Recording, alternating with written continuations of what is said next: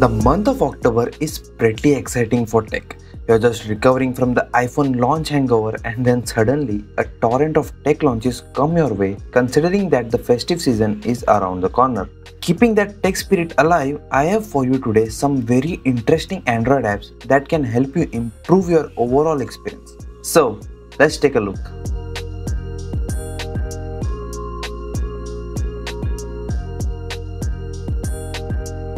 There are tons of to-do list apps that are available on the Google Play Store, but only a few of them stand out. Amongst them is Fanya. The UI of this app is quite minimal. Everything that you will ever need in a task manager app is pretty much on the home screen itself. You can see that the entire calendar is right in front of you, with your task for the day marked below. You can switch between the dates to check your schedule for the day. You can add a task by hitting the plus icon down below and following that up by writing down your daily schedule. You can set a reminder as well. Not a lot of apps allow this in the free version. You can then go ahead and allot different time slots for your task, and then depending on that, it will show up on your timeline. Privacy is a serious concern, and with most of the apps asking for various permissions, it's quite a vulnerable field. Privacy Guard brings all the Google personal settings under one roof so that you do not have to meander around the settings every now and then. You can see all the Google personalization ads that you have turned on based on your web activity. You can even check which apps are tracking your location history and your web activity. In case you need to remove some apps, then you can definitely do it from here.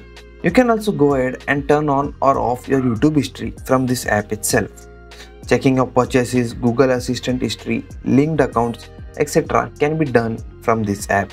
Have you ever heard of a music player app that uses AI to play music?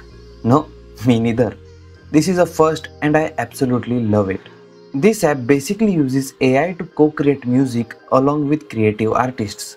You can choose different types of music depending on your mood, your music taste and activity. The app will for sure play you a unique song that is most likely never been played before. You can check all the categories from this tab and choose depending on your activity. If you are in a gym and need a quick cardio session, the sports category might help you. Or if it's raining outside and you need to chill out on the balcony, the Lofi category will definitely help you soothe into nature. The app's UI is not one of the best, but it does its job well.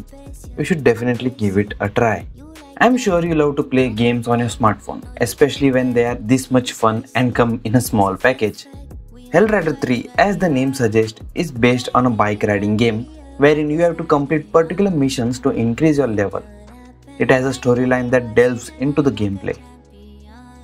You have to dodge the enemies while on the bike and also be safe from the gunshots and bombs they fire at you, while also shooting them in return in order to proceed to the next level.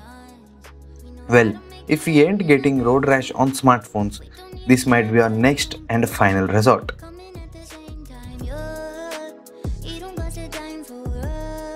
If you're someone who clicks a lot of product shots from your smartphone to maybe share it with your friends, for work or for your e-commerce business, this app will be a time saver for you. This app basically turns your product shots into PNG and masks out the image from the background with proper feathering. Although, as of now, the feathering isn't very consistent. I hope they can improve that with the future updates. You can also resize the frame depending on the product you want to showcase. You can take a well-lit photo of a particular product and after a couple of seconds, the app will show you the PNG version of the same. You can then go ahead and import that into your device or send it on WhatsApp or any other app. The free version of this app allows you to take up to 10 clips. If you want to capture more, you will have to switch to the Pro version, wherein you'll also be able to click pictures in a better resolution. So these were some of the apps that came in handy for me and I hope will also help you improve your experience with your smartphone. What do you think about these apps? Let us know in the comments down below.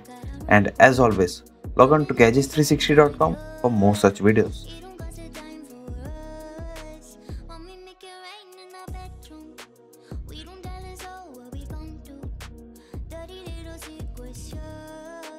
Keep it in the sheets with us. Want me make it right?